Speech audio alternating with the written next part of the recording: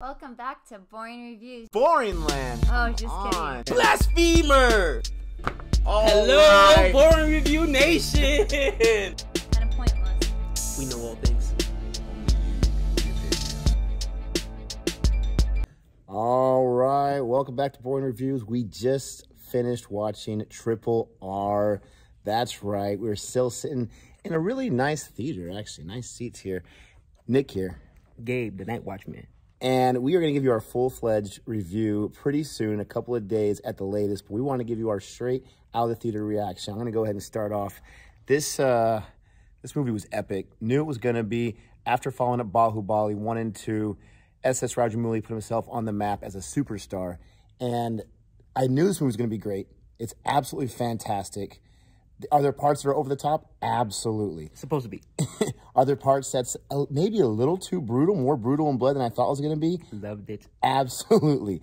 The acting is fantastic, especially from the Indian actors, especially Ram Charan, NTR. Those guys are superstars. We get cameos from AJ and Alia, but it's NTR and it's Ram Charan. It's their show. They're amazing. The guy that played Governor Scott, he was also really, really good. But this movie was absolutely amazing. Everything it was sold out, it was told us to be, and I absolutely loved it. What'd you think? For sure, definitely epic. Supposed to be over the top. Enjoyed that part of it. I think Alia was a little underused. You know, I thought she'd have a bigger role in the film. That's probably one of my critiques, and you'll hear that when you get my full thoughts. But other than that, AJ was a monster in this. But final thoughts, Nick? It's absolutely great. You got to check it out if you haven't yet. You've got to tell your friends about it. This is an epic movie. SS did it again. This guy is an amazing filmmaker and absolutely loved it.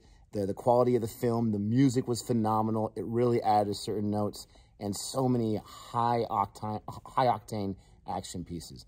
But those are our quick thoughts. Let us know what your thoughts are in the comment section below, and we'll give you our spoiler review pretty soon. So I just made it to my car, and we wrapped up our non-spoiler quick thoughts because there was workers trying to clean the theater when it was done. But I've been thinking about it more and more, and I just love this movie. I don't want to give any spoilers here, but it's amazing how SS builds up each scene. You know, he builds it up and puts it together so nicely, so epically. He knows how to do the prep work beforehand as far as storytelling goes, as far as everything set piece wise. And then he gives you this amazing 25-minute action piece or scene that has a lot of heart and a lot of love behind it and passion. And then it's just full-fledged and you just feel so drained and worn out after that scene. And then he does it again and he builds it the next one. He builds it the next one. And there's about 5 or 6 of them throughout this movie. It's such an experience. You got to watch on the big screen. You got to check it out. We were able to watch in a souped-up theater and it really enhanced everything.